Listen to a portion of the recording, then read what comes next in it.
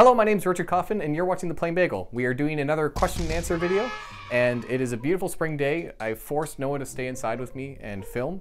Noah, say hi to the camera. Hi, camera. Before we get into the video, I wanted to kind of explain why I reposted the interest rate video.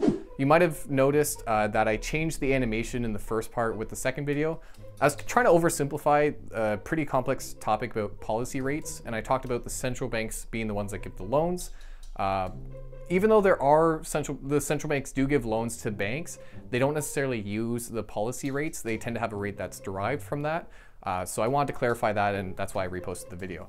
So for perfect transparency, that's been updated now. So today we are taking questions from the YouTube comment section and from Reddit, and as normal, we answer them. We take things a bit more casually, and if you have questions in the future, leave a comment down below and we'll do our best to get to them at the next video. So without further ado, first question. Thomas Vogelsinger asks, can you explain why QE has boosted stock market prices? Okay, so that's actually kind of related to the interest rate stuff. So for those who don't know, QE stands for quantitative easing, and that's basically when a central bank will create money.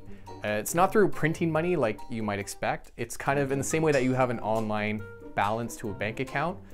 The central banks will increase their own account balance and then buy financial instruments from commercial banks. What this does to the economy is, one is it lowers interest rates. It makes government bonds less attractive.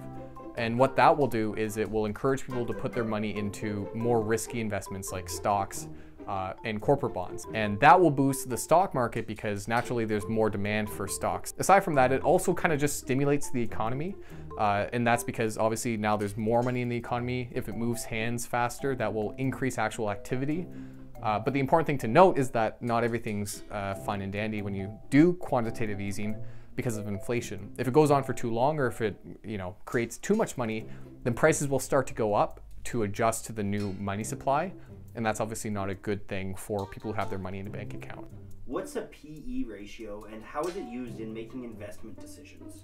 The PE ratio stands for price to earnings per share, and it basically means how expensive a stock is. It's basically how much you're paying per dollar of profit from that company. So because they measure how expensive a stock is, a lot of analysts will use them when doing research. They'll look at how the PE ratio has changed over time. So let's say a company normally has a PE ratio of 15 and now it's at 10, then they might come to the conclusion that this stock is cheap or cheaper than it normally is. So then it might encourage them to put a buy rating on the stock. Important thing to note though is that PE ratios aren't really comparable between different industries. So for example, if you took a firm in technology, it might have a PE ratio of 40 times, for example, whereas a PE ratio in car manufacturing might be 10 times. But that doesn't necessarily mean that the technology company is a more expensive and not a good buy. Because the other part that PE ratio doesn't take into account is the growth of the company in the future.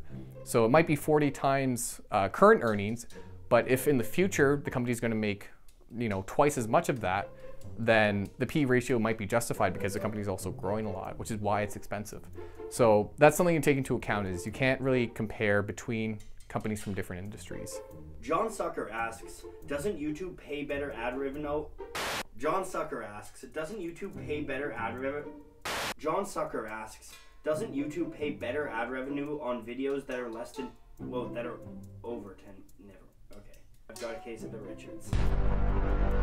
Doesn't YouTube pay better ad revenue on videos that are more than 10 minutes? Why are you always out of time before that time mark?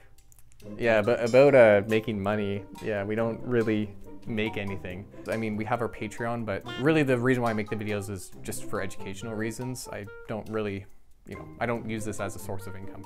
Maybe in the future if we make money, we'll make our videos 10 minutes, but for now I only care about, making good videos, and the length doesn't really matter to me. I like to keep them short, but it's whatever the editing process ends up leading to. I want to invest money, but I also want to be able to pull it back within a short period. How should I invest?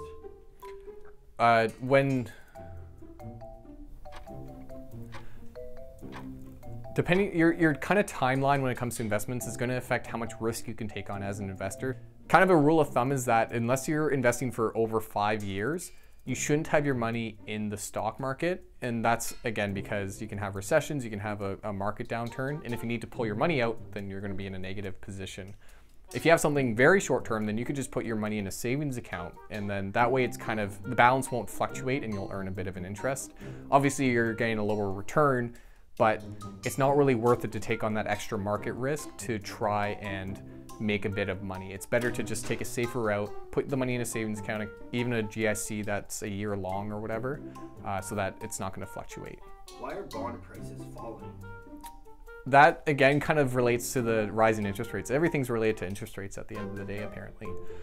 So when interest rates rise, bond prices go down. The reason for that is that as interest rates increase, newer bonds will start paying the higher interest rate.